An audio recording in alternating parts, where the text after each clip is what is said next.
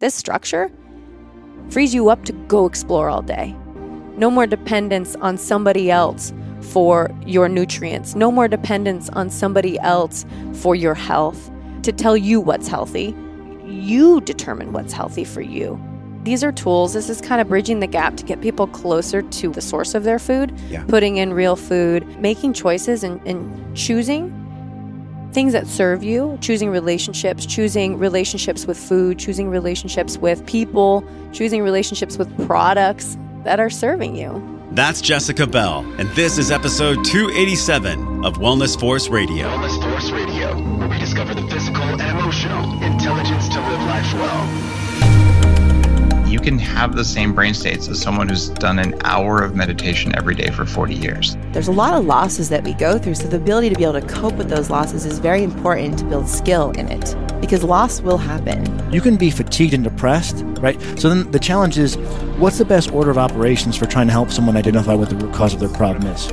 Do you like yourself when you look in the mirror? What are you saying to yourself? What do you think about other people? How do you look at the tree? You have to have spiritual courage to really grow spiritually, because if you really want to take guidance from your soul, you have to be ready to realize that many of the things that you're asking for guidance on, your ego has some kind of an addiction to or an investment in.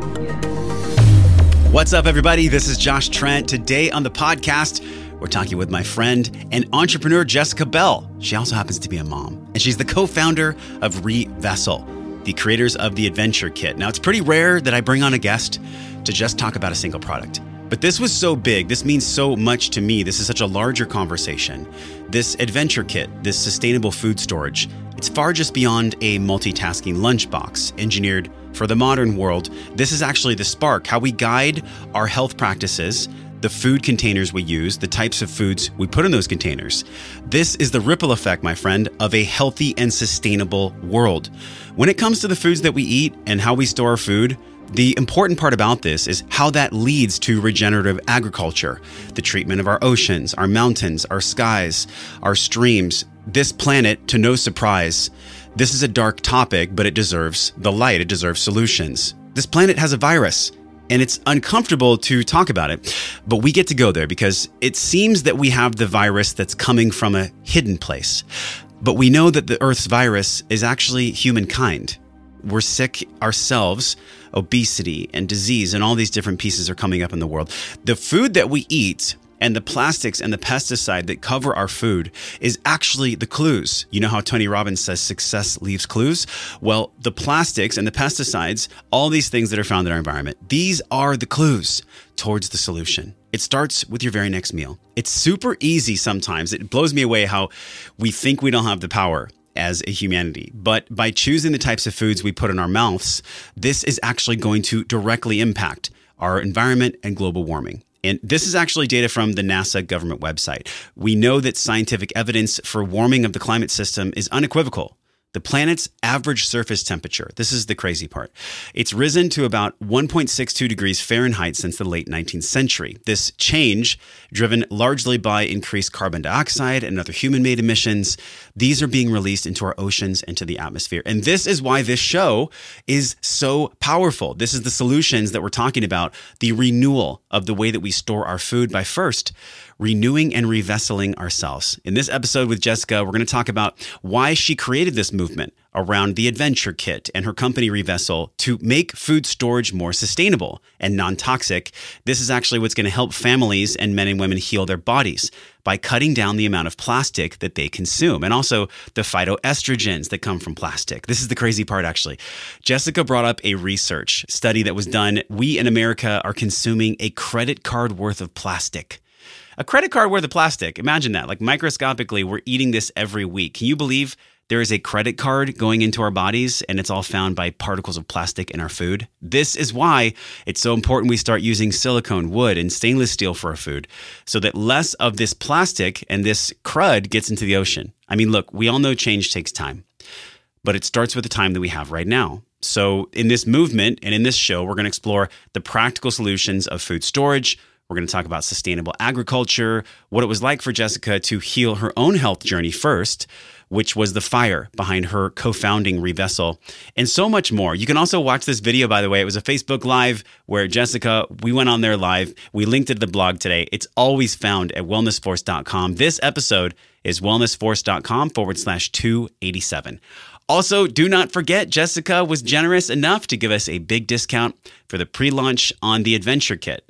You'll see that I actually had my gut check moment on the show when I was like, wait a minute. I use glass containers, but they have plastic lids. And then I'm putting warm food in the plastic lids. We can do better. I can do better. We all can do better. Thank you, Jessica, for giving us 10% off the Adventure Kit. If you're looking for a practical, sustainable, hot, cold storage unit you can take in your backpack to the beach or the mountains, you can also bake with this thing. This is pretty incredible. How many containers can you bake with and then take that same dish to the beach? I have not seen this before. You can have this. Go to reVessel.com, REVESSEL. Use code WellnessForce10 and you get 10% off the already early bird price. But you got to do this before July 31st. Go to reVessel.com, use the code WellnessForce10. Jessica is giving you 10% off the already early bird price before July 31st. Now, let's take a deep breath and let's drop in to talk about solutions. Yes, we explore the dark, but here comes the light with Jessica Bell, the founder of reVessel. I was telling you before we started this is a piece of artwork and it's Earth, Wind, Water, Fire. And it didn't occur to me until you came into the studio. I thought, wow, we're doing a show about the power of our food choices and food safety and sustainable agriculture. And we're just happening to sit by Earth, Wind, Fire, and Water. Sure. And I thought, that's really cool. It is cool. Like, what do you feel about where you sat down and what this means? Well, is this brand new? Is this the first time that you've... No, okay. It's been there. Okay. But you're like more special. This fits you way more. Oh, okay. Yeah. Great. Well, I love it. I'm inspired by all of those forces, and I think it's amazing. Earth and the water, you know what? Yeah. I'm so drawn to, you know, when I have a moment of angst and tension, I'm called to get by the ocean, get my feet in the sand, go run, go move, you know, and sometimes that may be, just a garden or being just where you live in these eucalyptus trees are huge and amazing. But getting my feet back in the soil and deep in the sand, and that calms everything. That, exposure to ions and that negative ionization is just incredible. Yeah, we jumped on the trampoline a little bit before we came on here. And the physical body, I'm so excited to have this conversation with you. This has been like 3 months in the making, maybe more. You were part of our breathwork event that we did, and we got so deep, and there was like 50 people dancing, and I just really got to see how big your heart is, like how much you put your heart and your soul into everything that you do. And I was like, you got to come on Wellness Force, because if you're putting this much heart into just supporting other people's missions, like I can only imagine how much heart you're putting into your mission. And so I'd love for you to share, like, what is the mission of reVessel, and what is reVessel? Well, I love that you're talking so much about me, but this mission came out of a recognition that I'm not here for me, that I'm here for something that's so much bigger than me. And it took me being broken down so much to recognize that I had to rebuild myself in a way that served others. And so that service-oriented mission, if you want to call it, or that realization is now applied to everything that I do. And, I'm serving my children every single day, but through my company, and the expression of my company is to serve others, and specifically to serve others who are ready to be served. Yeah. Because I can't serve people if they're not willing to receive it. And so, having been on a chronic health journey, and I'm sure we can get into that a little bit. We're going to get all into you. We're going to reVessel ourselves today, okay? Wow. Uh-huh. Wow. Yeah, having been there and recognizing that I needed help along my journey, I want to be there now. Being on the other side, I want to be there when somebody's ready for that assistance to be able to catch them and empower them. So this vessel, it's called reVessel. How did you come up with this name, reVessel? Well, I'd like to distinguish two things. So one is we're developing a brand. We're really coming out with who we are in the world, what our company is all about, what our culture is about. And the DNA of our company is really expressed in our culture, how we show up in the world, what events we're at, and also through the product that we're creating. But the flagship product that we created, the Adventure Kit, is this 13-piece system. I wish we had one right now. We could show everybody on Facebook Live. Well, I brought it. Did you? Yeah, I brought it. Okay, we'll show you at the end. Okay. We'll get it at the end. Okay, great. So, it was like taking every piece of what I needed and what I want in my future from a sustainability perspective. Because when I was on my health journey, I was thinking, how can I get more nutrient-dense food in me? And of course, that's not where I started. Yeah. But that's what, that was the essence of what I looked to do every day when I was looking for healing, true healing, root healing. The food was the gateway for me. It wasn't the end all be all. It wasn't the only thing that I did. There were a lot of other modalities, just that came in waves or came about in time. I couldn't take it all on at one time. It started primarily with food. And so this Adventure Kit is that idea that I needed functionality, I needed versatility, I needed to reduce the amount of toxins that I was exposed to so that my body could get back to homeostasis, so that my body could do what it's supposed to do. So what was it? You were heating up food in plastic. You were feeling like maybe the containers you were using were taking away from your health. Like, where actually were you at that time? What were you dealing with that you felt this culmination of putting your food in safer containers? Well, there's two things that happened. There's the realization that I needed to make sure the food that I was choosing, that I was consuming, was as nutrient dense as possible. So sourcing the food, every source was clean, right? It's all organic, free of GMOs, of course. And, it was that I've got this, this problem that I've always got to do better. Yeah. It's not a problem necessarily, but I have to keep it in check, right? It's how, taking it to the next level. So I was using that food, but then I was taking it everywhere because my life wasn't just at home. I didn't want to be confined to a kitchen. I didn't want to be confined to just all I do is meal prep and cook. And, then I don't get to experience tournaments for my children. And I don't get to experience trips with my girlfriends and, events out in the world. It was all about, I wanted to extend those precious moments. And so I carried my food everywhere. Where were you carrying it in? I carried it in glass. Yeah. Because I knew that, the exposure to toxins. I've been studying, environmental health and food profiling for 5 years. And that study of environmental toxicity, once you start dealing and looking, you find the information. You find it. It's no longer, surface level. You have to get underneath, but it's there and it's accessible. So it was like heating it up in the microwave in plastic. Was that a mistake that you made early on? My body had succumbed to the litany of environmental, toxins. And that's not just through food. We're exposed to over 80,000 chemicals every single day. And babies today are born with over 200 chemicals in their cord blood. I think you were mentioning to me before we recorded, like there's a credit card in our wallet and a study came out from a college recently. And this is how much plastic we eat every week. We're eating about 5 grams of plastic. So we're eating a credit card of plastic every week. Like, how is that even possible? What I've been looking at is, how does plastic enter our food system? How does it enter the food chain? And most of us are mindlessly consuming. I've been there, it's the easiest here and now.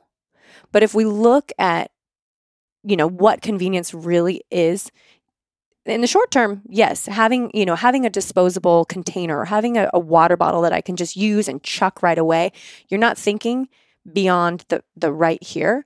You're not thinking about what that looks like for your children, not thinking about what that looks like for their health or for their environment. You're not looking at what that looks like for the species that they get to experience. We lose about a species every 20 minutes, wiped from the planet. Because of the plastic? or just because of how we're treating the planet? Because of how we're treating the planet. So I do want to isolate, plastic and our dependence on those fossil fuels and the dependence on those, that consumptive nature of take it, toss it. I don't have to worry about it anymore. But only 9% of plastics that have ever been produced have ever been recycled. So where do they go? This is I can feel your energy on this. It's a hot topic for you. It's a hot topic for a lot of people, but why is it so hot for you? Like, why did this calling come up where you wanted to reVessel people's food, seeing how we're decimating the planet, seeing how much plastic is out there? Like, why does this mean so much to you? It means so much to me because I wanted so badly for this to be an easy process, for me to be able to just take my food wherever I wanted, for it to, keeping the characteristics of the food the way that I wanted, to live a green, and an eco-friendly lifestyle. But it was freaking hard. Yeah. It's not easy. The environment is not set up for easy food transport, especially healthy food transport. No, it's not. And, as much as I tried, it always took me a little bit longer. Yeah. So I wanted to prepare and create tools that made that switch, that made that shift, that made that awareness and the ability to change a little bit easier. Especially for parents, because I see my brother and his wife, and I even see the people around here where I live. The kids are consistently screaming. They're like loud. They're having fun. They're being children. And so I think when a parent, and I don't know this because I'm not a parent yet, but when most parents plan out the meals, I haven't seen them really focus on the containers. They're more focused on the food itself. But what I feel from you, and even looking at reVessel, is like the container is just as important for the health of the children as the food itself. Because if you have organic food and you're using it and heating it in plastic containers, it's really taking away from the power of the nutrients in the food. Yeah, and I'm a bit of a perfectionist too, is that I didn't want to, in that quest to have that healthier food, I didn't want to contaminate the food with toxins in the environment. So I didn't want to be leaching chemicals that were going to further disrupt and cause my body to have to work harder. So that endocrine disrupting chemical, cocktail that I am exposed to every single day, that's just getting in the way of me becoming my best self. So in going through this, wow, look at all this great food that I'm preparing, but wait a second, I'm so dependent on plastic. I'm so dependent on maybe going that extra step and taking glass, but I didn't want to destroy the environment in the process. Yeah. So yes, I love this health movement. I love this, get all these healthy foods. And I even tried to free myself up from having to cook. I look at cooking as a gift. It's an opportunity. It's something that I had to teach myself because I grew up on that fast food. I grew up on that convenience food. And my mission is to make it more convenient to live a healthy and sustainable life. Tell us about that, because I grew up on welfare, right? So kick cereal, government cheese, no produce, no veggies. And by the way, government and my parents at that point did the best they could. It's just looking back, I can see where the gaps lived. And so it sounds to me like your food habits when you were younger, take us there, because that was really, I feel, a fire for why you've created reVessel, was your childhood eating habits. What was that like for you? Well, it's every kid's dream to have McDonald's every Tuesday. I know, Are you right? kidding me? Yeah. Although you ask my kids and I think I've had McDonald's once, and I've got a 9 and a 7-year-old. Good for them. Yeah. So they, they're not, the truth is not hidden from them. We bring them in and want them to be, aware of their surroundings. And there are times when I get angry. There are times that I get angry about how we got this far in our food system to allow that proliferation of poison to show up on every corner and not have some sort of balance. And I think that balance is perhaps rising up. I feel like there's momentum and this movement toward, but wait, okay, so the food comes this way, but where did that food come from? Mm-hmm. And how was the soil taken care of when that plant was growing in there? So there's this longing for more information about, it's a burger, but tell me the story about that burger. But when you were young, you didn't know the story. Like, take us there. Like, you just ate whatever was in front of you.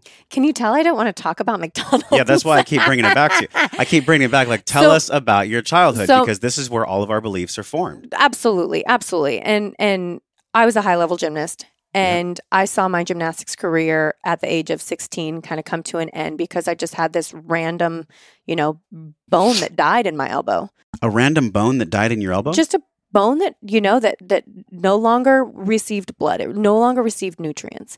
And so I went through a series of surgeries and bone grafts to heal that bone.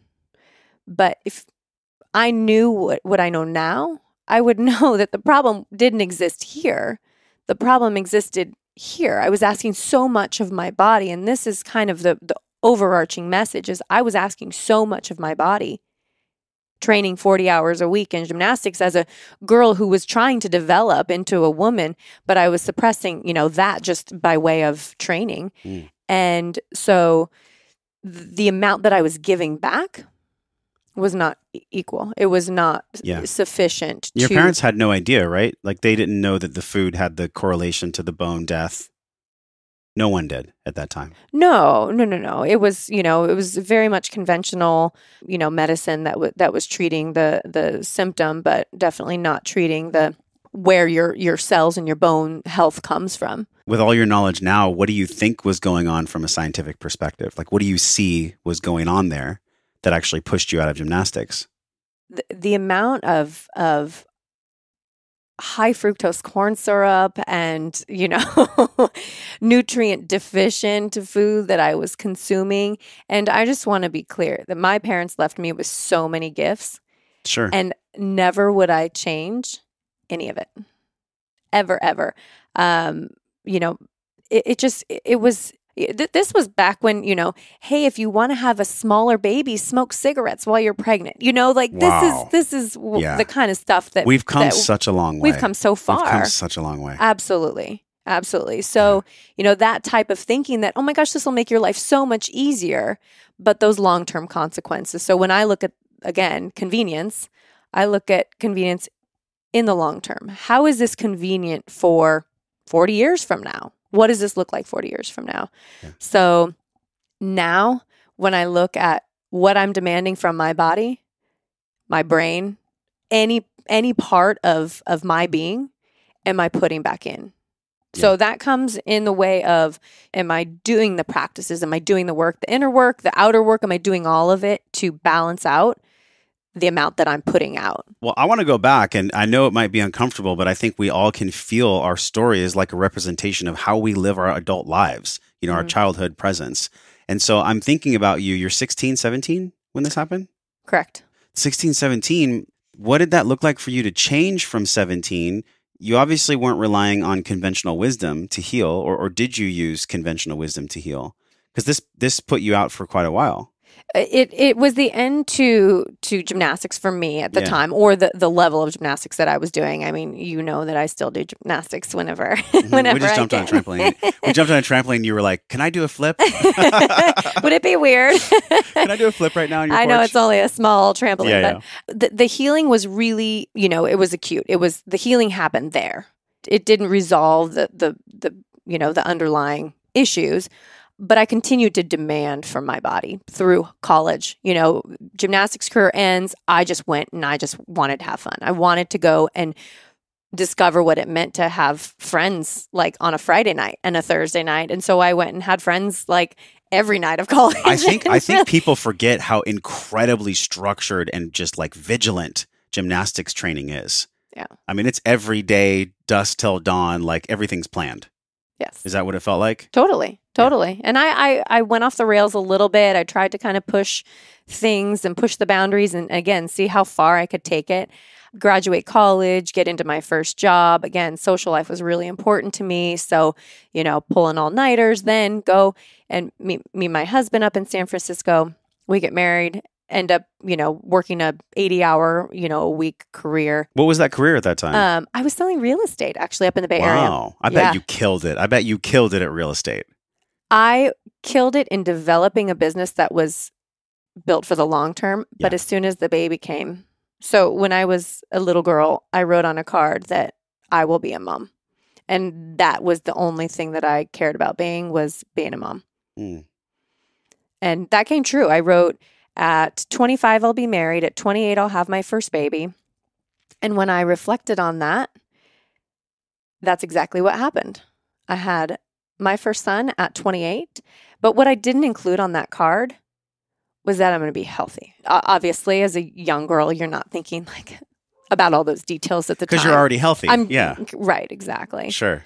So my husband and I, we had our first child, and it was like shift away from that career mode. That it was pretty much done. So I wrapped up, sent a lot of business to somebody that I worked with, and it never really turned back. And that's kind of the way my mind works, is like not like one and done, not like did it, I accomplished that, I conquered and move on. But what did I learn from that? What can I take? And I wouldn't be where I'm at today if it weren't for being a mother, if it weren't for having, jobs in product development and project management and being able to, really look at big picture stuff, but also the minutia and the fine details. What do you think is the biggest challenge for moms when it comes to food and health? Like, what's the number one?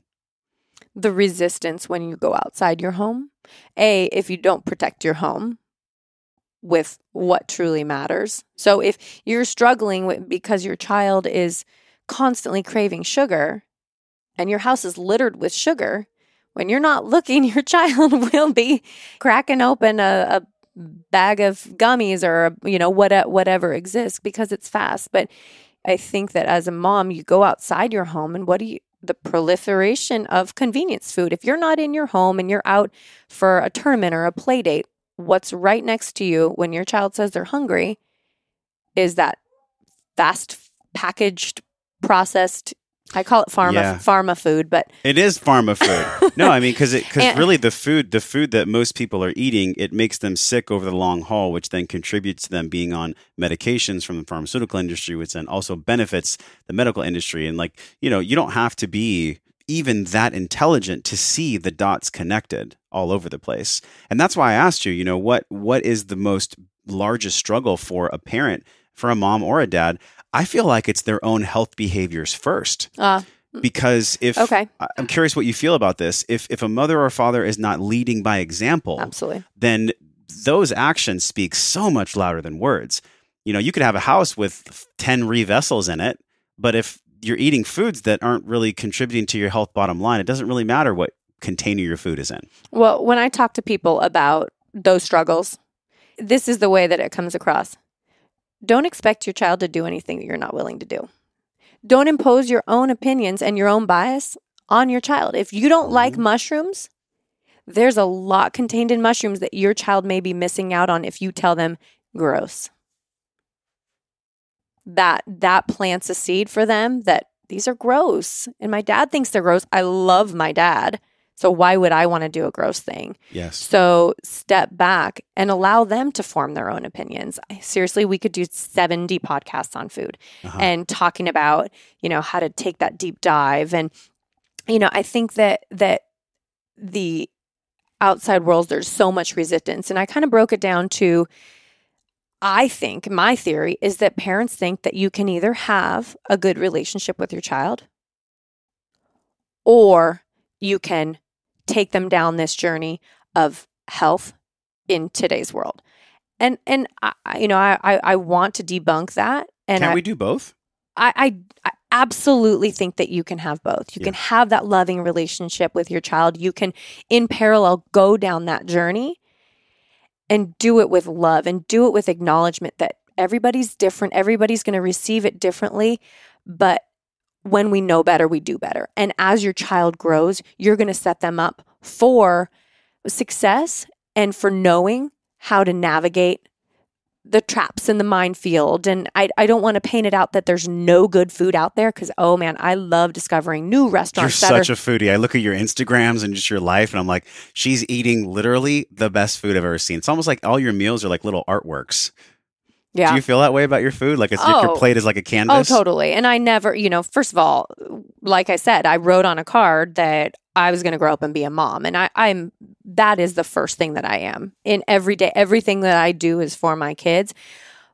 But I never wrote on there, I'm going to, design food storage. And, that was not on the list. This was absolutely a calling. And stepping into this journey was stepping into the unknown. It was stepping into the uncomfortable. It was, getting comfortable with something new every single day. I want to challenge you because you said something that really stuck to me. You said, if we know better, then we do better. Right. And I agree with that. But there's also a middle piece. Sure. Like knowing and doing can be totally separate. Sure. So what's the recipe in the middle? Like, how do you see that in the middle of knowing and doing?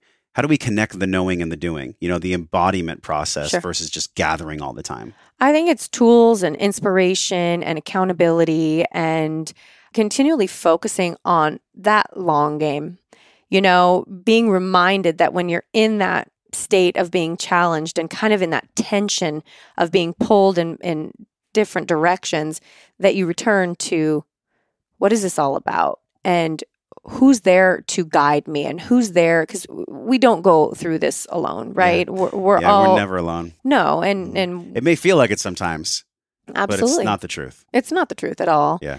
So for me, hearing powerful stories of change and transformation and stepping into this fun challenge. So talk about challenges, a couple years ago, I want to say this might have been a Sean Stevenson thing, that it was like, what did you do for the first time today? And I was like, huh, I don't know. So that day, years ago, I started doing something brand new every single day. I love this. And I had no idea how that was going to literally change me. So when I look in the mirror today, I'm like, how did you get here? Like, how did this happen? How are you going and making change in the world? How did that happen? And it was literally the confidence that I gained from doing something new every single day that wasn't attached to the outcome. It wasn't attached to you must succeed. It was, you've never done that before.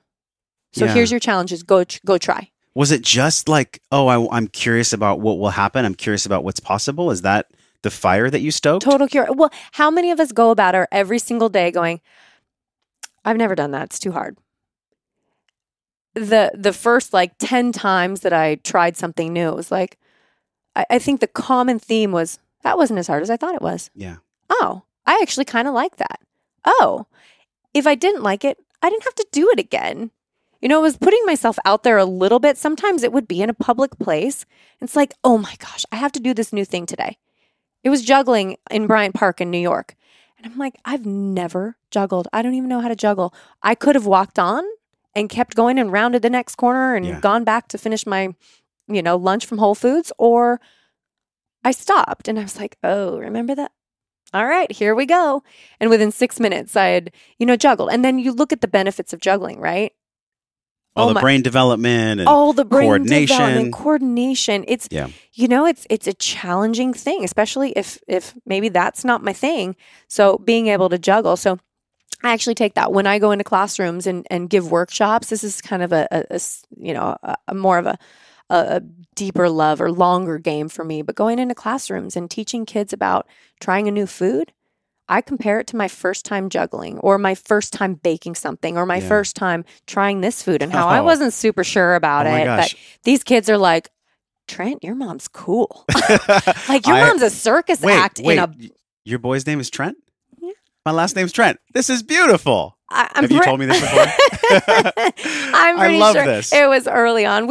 Our paths have crossed many times. But I was thinking about Thailand. Like you made me remember Thailand. I had dragon fruit for the first time in Thailand, and I was like, "Oh, this is such an amazing food. It tastes so good." And I think I got turned off to it because it had like these little spikes on the outside of it. Like it looked all weird. Yeah. And I think, wow, this is such a I food judged. This is such a metaphor for life. The lens of. Shout out to Sean Stevenson, doing something for the first time, trying a new food is just like juggling in the park. We talk about conditioning. And, if you think about your life today, if you were to reflect on like tomorrow, I'm like, I cannot wait for tomorrow to think the exact same thoughts, and think about the thoughts that you say to, the conversation that I have with myself is often like 0.05% comes out to other people. I share maybe just a little bit of the crazy thoughts that are going through my head on like what I can be or how I can change the world and all this stuff. But that's the new me. That's the rewired me. The old me, it's like, you're not good enough. Nobody wants to hear what you have to say. You don't know enough to go talk to that doctor about nutrition and about nutrient dense food and about soil fertility. Who are you to go talk to that doctor and tell him, and not tell him. I'm not out to go, accuse somebody of not having the toolkit, but it's looking at the conversation that you're having, and do you want that conversation, those thoughts to be the same? We think literally 95% of the thoughts that you think today, you're going to think tomorrow. Yeah, and I love that unless you intervene. There was that part of you that's like, who am I to go have this conversation? Right. Who are you to launch reVessel? Right. Who are you to come on a podcast? Who are you not to? Exactly. I mean, that's the real truth. Well, here's a question. Maybe 5 years ago, I would have asked this question: what if I fail? And going through that process of doing something new every single day, failure's part of it. That's the culture we're breeding, is that when you fall, we're like, yay. Yeah. You've actually taken that next step, because you need 9 more of those to get to that success. And so we're breeding that culture. And had I not built up that confidence around, oh my gosh, it's so easy to make granola. Who knew? Or juggling is hard. And if I commit 5 minutes a day to it, or playing piano, my boys went through, 3 years of music theory class, and I kind of got a 2-for-1 because I had to go to some of the classes with them. But here I am playing like Ode to Joy or something. And I didn't know I could do that. Yes. And so there's so much that changes. So that intervention part of it is the key, right? What do you change your thoughts? So where 5 years ago, I would have thought, what happens if I fail? My question today is, what if I succeed? Mm-hmm. What does that look like? Who do I want with me?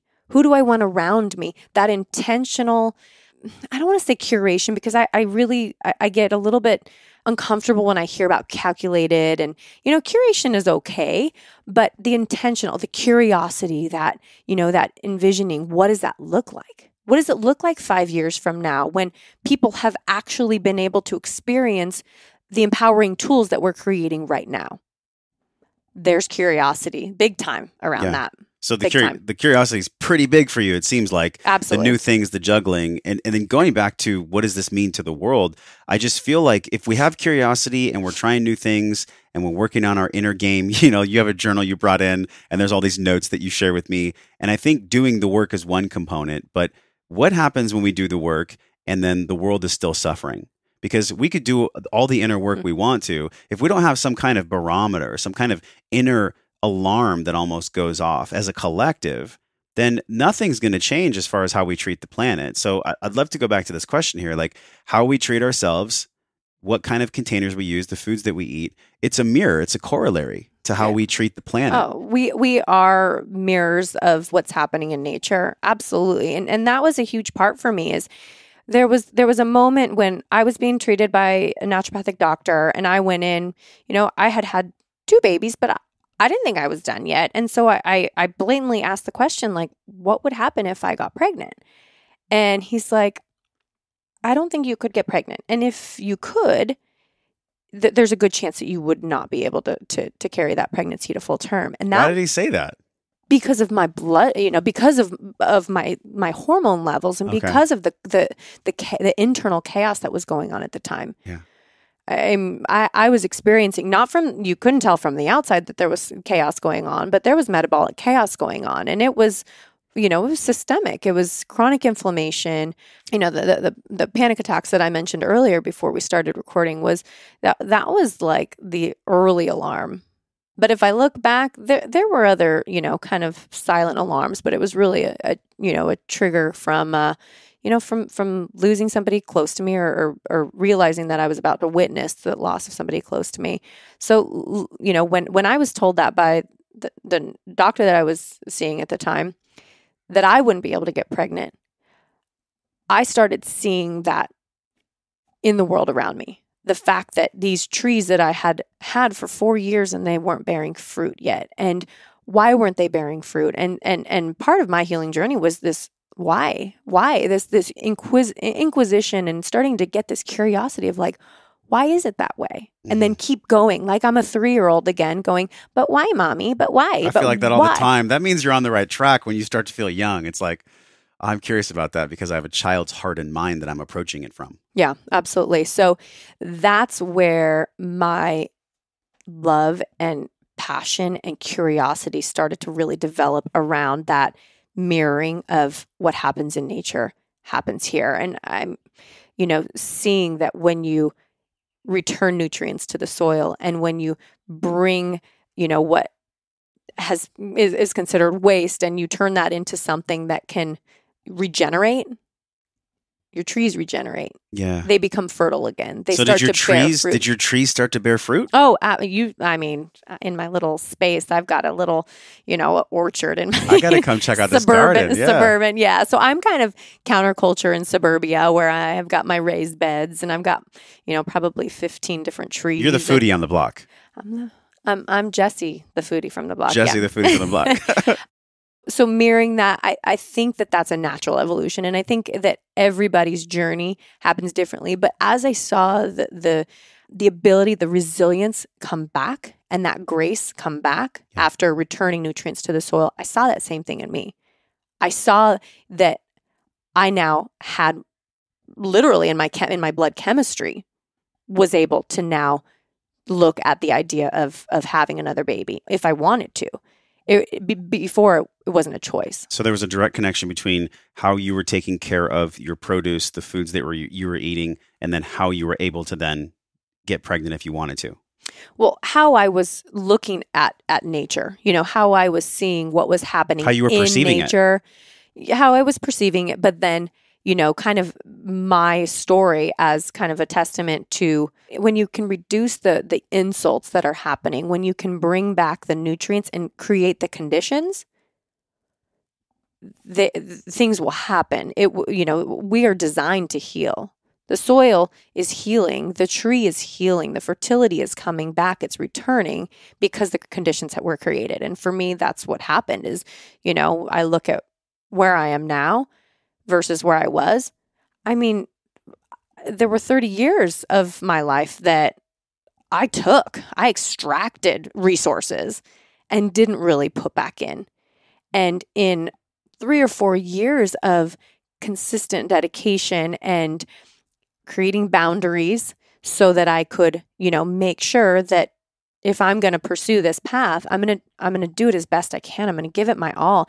And I think that journey to health was far easier than staying sick and staying in that state of being less than I was designed to be and accepting that this is just the way it is. This is just, getting older, foggy brain, periodic panic attacks, numbness and constant pain in my joints and gut distress. And I mean, the list in the first 18 months grew every day. What were some of the foods you were consuming that gave you that new perspective, that gave you that new feeling in your body, right? Yeah. Like, were there like a 10 or like handfuls of foods that you would go to that every time you'd eat them, you'd know, oh, that my body likes this, I'm healing. And when I heal, the world heals. Yeah. And I kind of jumped on a lot of different, I wouldn't say I jumped on the bandwagon just to jump on it, but it was, I was certainly and still am. If that's possible, what else is possible? So shout out to leafy greens, looking at what can I replace? And I've never had somebody say shout out to leafy greens. Oh my gosh. If anybody's going to say it, it's going to be me. That's awesome. If anybody's going to say it, and ask any one of my friends, I mean, I am on a hunt. Yeah. And on a hunt to get the most nutrient dense. So what types of leafy greens specifically? Oh, the health of your gut is directly correlated to the diversity of plants that you eat. So your microbiome is looking for that diversity. It's looking for, you're going to get romaine today, but you're going to also get spinach and kale, and you're going to get Swiss chard, and you're going to get mustard greens and any kind of green. So we're talking like broccoli sprouts, and we're talking about things that I think I had iceberg lettuce. Yeah. It wasn't a where can I get something else that this plant won't provide, but this one will. Most people, they get a salad and it's like iceberg lettuce and croutons. Croutons and some tomatoes and ranch. And like ranch. And it's not really a salad because we can make these foods taste so good. Yeah. And they're all out there. Yeah. And one thing you mentioned to me too, and how this relates to us healing the world as well, is going to a farmer's market for most people is like a luxury. It's considered a luxury. Now, I don't think it has to be that way. I think we can flip the script like we've been talking about. But how do we actually do this? I mean, this is a big question. And I like putting you on the spot because you seem like this is a big piece of your life, is to actually heal the world and heal the way we feed ourselves. So how do we make going to the farmer's market not a luxury? How do we make eating this barrage of leafy greens not a luxury and tasty? What does that look like? I absolutely think it comes down to, what's your vision? Does your 80-year-old self want to be up running around with your grandchildren? This is, I'm sharing, kind of exposing what it came down for me. Yeah. And when my children looked at me and I didn't know if I was waking up tomorrow or not, if that panic attack was really just a symptom of, something else going on, or if what was happening in my body was so close to something else greater happening. And I looked at them and, first of all, saw that happening in their life based on what they were being exposed to. That was a game-changing day for me. So it can, 31 years and like one day is all it took. It was that one day, but going for 30 years. So, this is maybe to your audience of, if you've been going through something for 30 years, it takes one day, it takes 30 seconds of something that you hear, something monumental, something so much bigger than you. So for me, looking at my children and having them look at me when I was in a state of despair and uncertainty about what tomorrow would bring, that's when I said, I want to be playing with these guys and their kids when I'm 80. I want to be doing handstands when I'm 80. Yeah. And so, and there were cartwheels and splits in there too. And, all the things that most people are thinking about doing. But it was, then what's the path there? Then what does that look like? How do I regain and restore what I lost and what I relinquished, what I gave up, what I didn't know I was giving up, and how do I reclaim that? Were you laying in bed and you felt like almost like a stab of emotion, and that was what made you ask the question, how do I get there? Yeah, it was a declaration of no more outside forces, influencing me. It's going to come from me. It's going to come through setting boundaries and creating that structure, which ultimately created so much freedom for me. And that's what the message that we're offering with our company is that this structure frees you up to go explore all day. No more dependence on somebody else for your nutrients. No more dependence on somebody else for your health to tell you what's healthy. You determine what's healthy for you. And yeah, there was this moment of just my life flashing before my eyes and deciding that this wasn't it for me. This wasn't the life that God put me on this planet to live. Questioning and underperforming and not being the wife and not being the partner that I was meant to be. I couldn't be present for my children because I was waking up in the morning having to go through 2 hours of healing every morning, which the shout out to all you healers from chronic disease and living in that state. It's a tough place to be. It's not a forever place to be though. And there's something on the other side. And every time I would climb and I would pause for a minute to kind of reflect on where I came from, that journal will be, kind of be my reminder of it. It wasn't always that way, but it didn't have to stay that way. I think about your story and the metaphor that it really resembles for where we're at as a collective in the planet. Because it's interesting, your story of like waking up one day and saying, wow, this hurts so bad that I can't be here for my children the way that I want to. Mm-hmm. That's what's going on with we as human beings, the children of Mother Earth right now. Yeah. It's the exact same thing. Yeah. And so yes, it does make a big difference what food we eat. And yes, it does make a big difference what we do as far as how we treat the planet.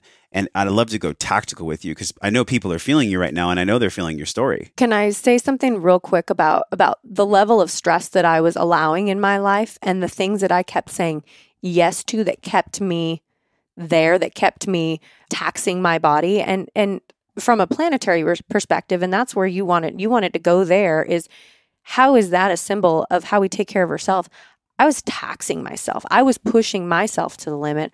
I was allowing, unknowingly and knowingly, an amount of toxins in my body from my environment, from my choices, that was destroying me, that was causing stress to my body. And if I translate that to what's happening in our planet right now, you look at, the Gulf of Mexico, and you look at the dead zones, you look at the amount of life that's being destroyed. What is a dead zone? A dead zone is, we have all of these rivers that kind of lead to the Mississippi, right? So you have all this farmland throughout the United States, and from this farmland washes out all these synthetic fertilizers, and they all come together and converge in the Mississippi River, and the Mississippi River flows out into the ocean.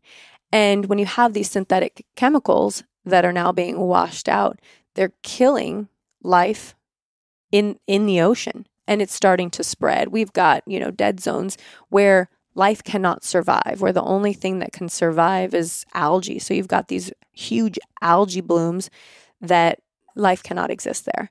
And that is a symbol, and that's a symptom. So if you look at a human body versus the planetary body, you have a symptom of extreme stress happening when you have these algae blooms and this stress taking place in our oceans. And these are the alarms that I'm ready to listen to, and I'm ready to do something about. Yeah, it's a big alarm. And I think people can see stuff on the media and be like, oh, there's no global warming. And we're in such a insidious back and forth with like, what's the truth about science? What's really going on? I urge everyone to go to your colleague, Dr. Zach Bush's website. And can you share with us actually, like, what's this connection with you and Dr. Bush? And what does this mean to you and reVessel? This medical connection with your sustainable agriculture connection? Sure. So I guess early on, when I was really digging up information, when I was kind of doing that why thing, that 3-year-old why. That's my favorite. Thanks. 3-year-olds are awesome, by the way.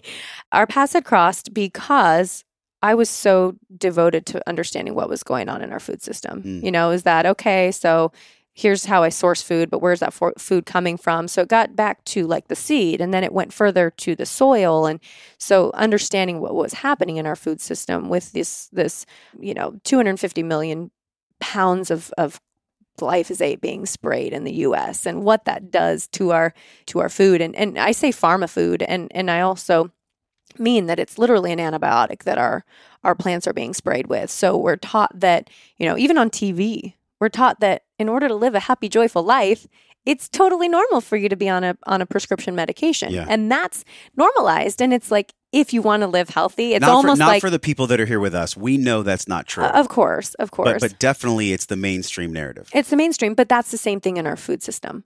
That in order to achieve these yields, in order to grow these beautiful, glossy plants, you need to have this life support.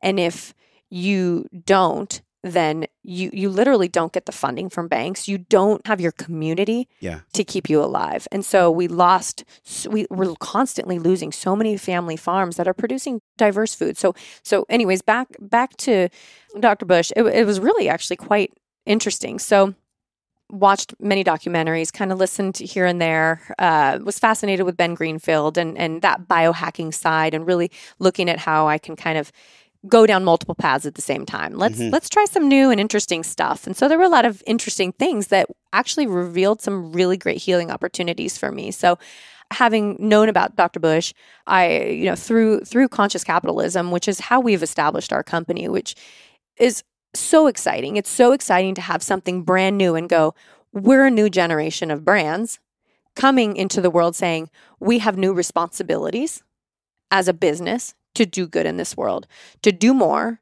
to bring in our stakeholders and give back, to heal, use business for healing.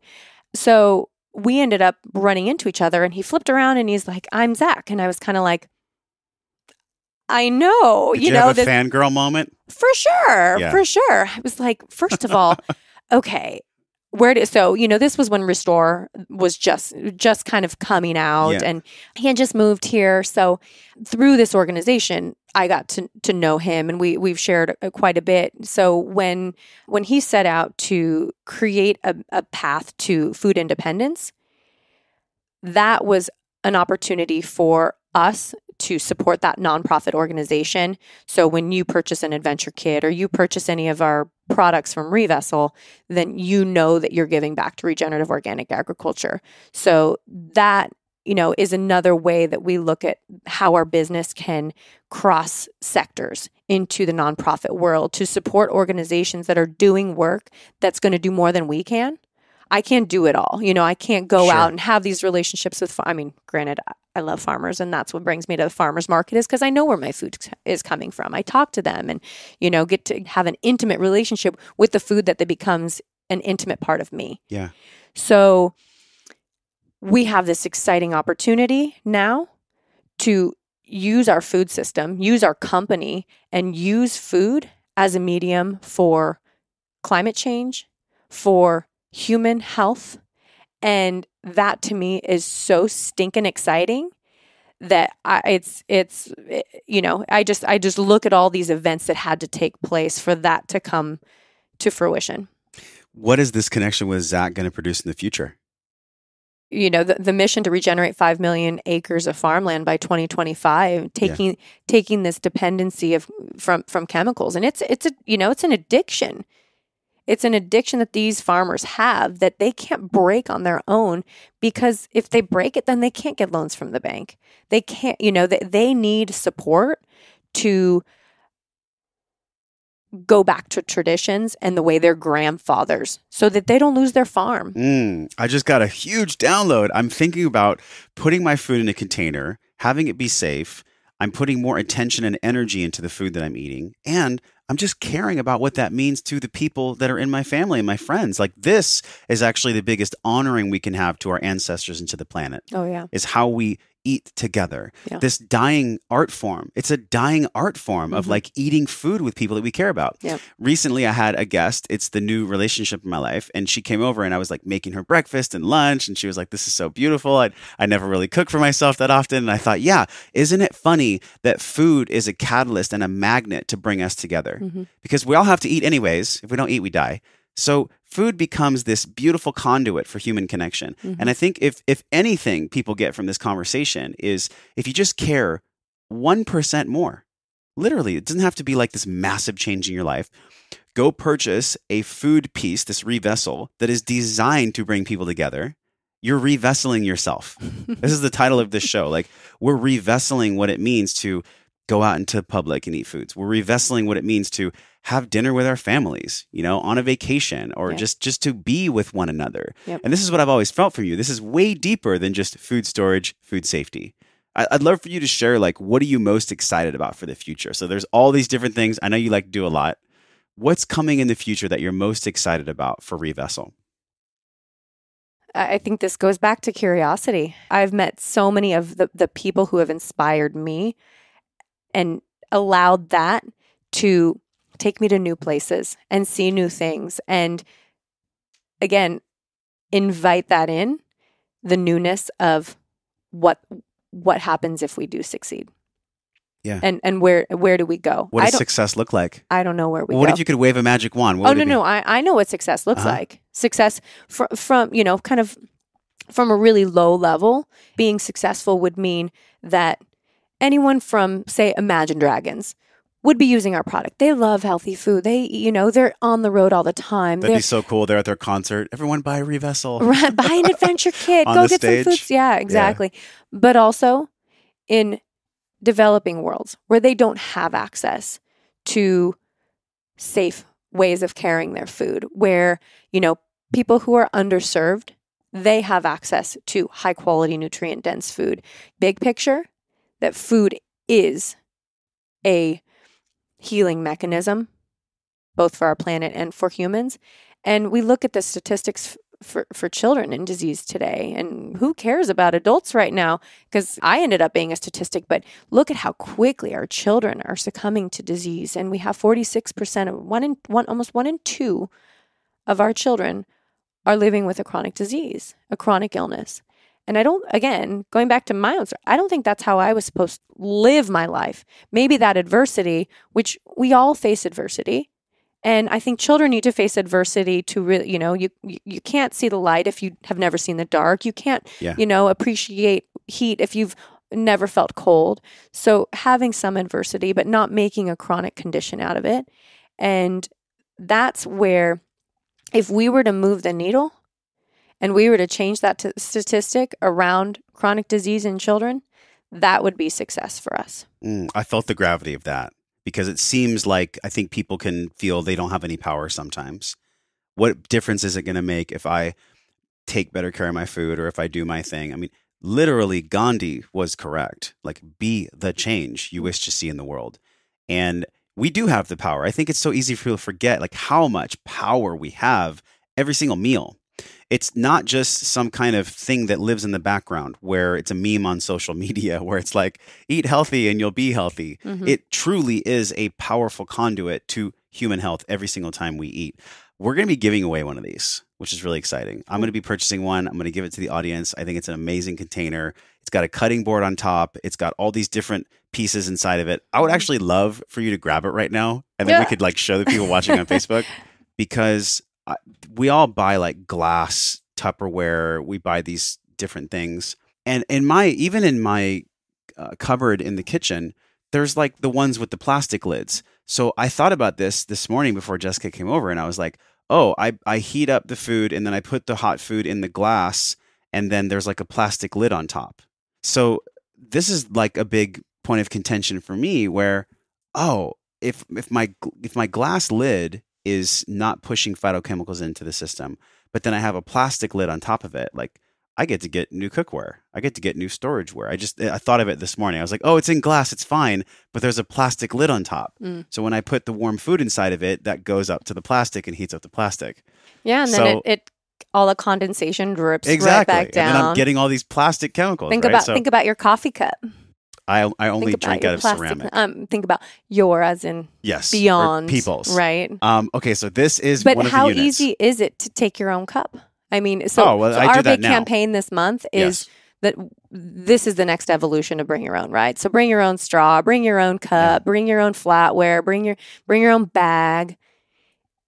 Coast to coast, I think we've definitely seen some changes. Yeah. We've seen a ban up in Berkeley. We've seen Canada say, we're done with single-use plastics. We've seen things happen in New York, and it's all really amazing stuff. But the next evolution of that is the 3.2 million tons or pounds or lots annually that we're generating in food packaging. Yes. So that single-use consumptive. I saw this about Trader Joe's. There was a petition for Trader Joe's to like shrink their packaging, and I think the number one is Amazon. I mean, Amazon, you get a box within a box within a box. Well, you know what we do with that? We compost all that stuff. Yes. So that goes in and helps the fertility in our soil, I right? love this. So let's look at this thing. Okay. So tell people what this is. So I brought this, I wasn't expecting to show it, but this is awesome. So we're going to give one away. If you're watching this right now, just actually go to wellnessforce.com, and on the podcast, you can actually just type in reVessel, and then we'll pick somebody 1 week after this comes out, and we'll give it to them. And then we've got a code to give out to your audience too. Are you going to give us a discount? For an additional. Thank you. Yeah. So right now we're pre-ordering the products that are going to be fulfilled. So anybody that's ordered after July will receive their products within 90 days.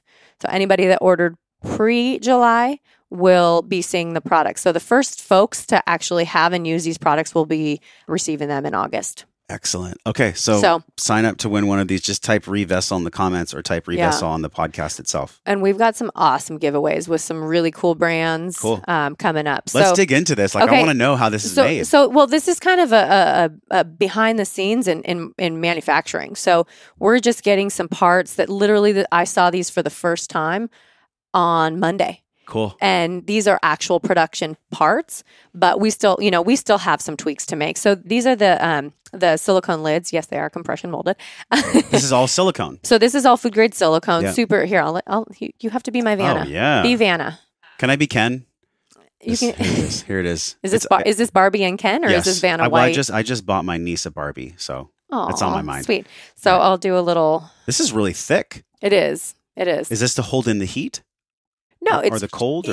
Well, Does it if you think of when you're stacking food, Yeah. we didn't want this to be something that's stacking it up and it's sagging down. So this is the adventure kit. So this is kind of the flagship. What is the, what is the expression that we wanted to share and put out in the world? So this is your travel ready food storage system.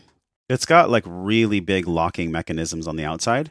Yeah. So this is the conversion kit. So that is needed when you take your food on the go and you're packing up your lunch for the office, you're going on a hike or something. So it's 13 pieces. Everything that you're seeing right here really comes down to 13 pieces that can do so much more. So each of these is portioned for about a cup. So you have your measuring cup, you've got stainless steel, and then they can all be used in the oven. So you can reheat them. If you have a toaster oven at work, you can reheat your quiche. You can bake with these too? You can bake in them, yeah. So they're oven safe. We've done some we've done some testing, and we're constantly updating our FAQ page on what works and what we're confident with. And there's still some gray areas just as we test the products, but we're having great success going from freezer. So if you've, baked a quiche or a casserole and then you go throw it right back in the oven, it's going from freezer to oven without having to, to change it up. So my laundry list of functionality was crazy. Our engineers literally thought I was crazy. They're like, oh, that sounds really great, but what's practical? Right. It's like, well, let's see what we can do. Yeah. So these internal containers are great on their own. So you have all the silicone lids; those pop right on, and you can store food in the fridge. You can, throw something small for your kids when you're on the road. Great to keep kids from being hangry, right?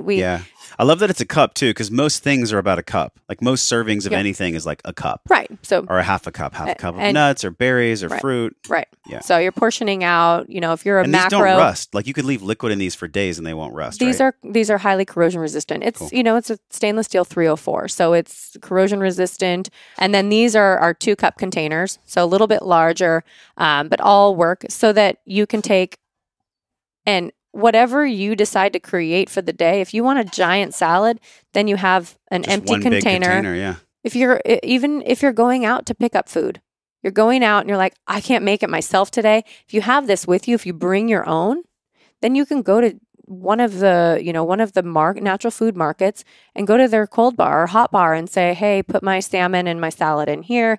And that's one less container that you're putting your food into contact with, but also, then disposing of and I love that you can cook in this thing. Yeah. How does the plastic come off? So like that. It just pops down. Yeah. So and then there's this massive, beautiful this design. is a big vessel. Yeah. This is over 8.5 cups of food. You could fit like a family meal in here. This is like a 6-person meal. Totally. Right? Yeah. Yeah.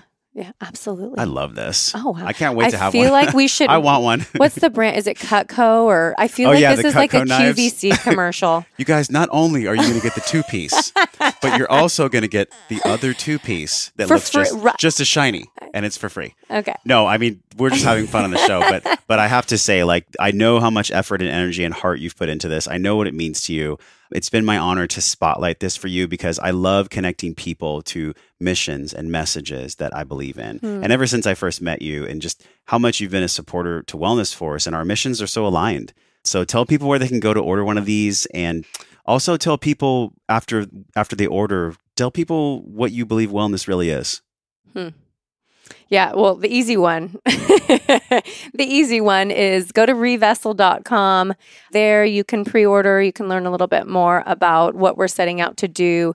We're having so much fun starting with local chefs, but developing recipes that are curated for this particular product. And, just giving people access. Yeah, these are tools. This is kind of bridging the gap to get people closer to the source of their food, putting in real food, getting them closer, empowering them to go out and pursue their passion and do it in an optimal way, doing it with optimal health. And I think that's what wellness is making choices and choosing things that serve you, choosing relationships with food, choosing relationships with people, choosing relationships with products that are serving you. I'll leave it at that. Thank you for this reminder of the power to choose. ReVessel.com, REVESSEL.com.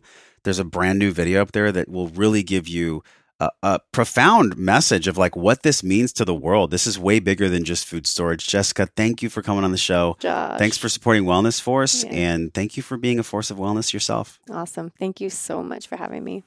Okay, you guys, remember, just type in reVessel, and then you can get one for free. We'll give it away a week after the show comes out. If you're watching this on Facebook, thank you for being here. And if you're listening on the show, make sure you go to the show notes, because we're going to be talking about Jessica and reVessel at wellnessforce.com/group. And just check her out. This company, I haven't seen a product like this. And I thought I was being healthy until literally this morning, I realized that my glass containers have plastic lids. So we can always choose something different. So thank you, Jessica, for that reminder. I think you're highly evolved, Josh, and that awareness is pretty spectacular. Thanks for listening to the show, my friend. Everything you learned on this podcast starts with your morning practices. So from over 300 world-class guests, we pulled together 6 simple yet powerful morning practices down into a 21-minute system, guaranteed to increase your vibration and the way that you feel every day. Get this free, powerful guide over at wellnessforce.com/M21. And if you love this show, share it with somebody. Share it with somebody that you love or that you care about. You can support the show easily by leaving us a 5-star review on iTunes. Just go to wellnessforce.com/review, or if you're on your phone, just tap it, hit the link in purple that says review this podcast. And the journey does not stop here. We're continuing this discovering process in our private Facebook group over at wellnessforce.com/group. You can be a part of it. You already are. All you have to do is join us at wellnessforce.com/group, and I will welcome you at the door. Now go out into your life and live your life well. And until I see you again real soon, I'm wishing you love and wellness.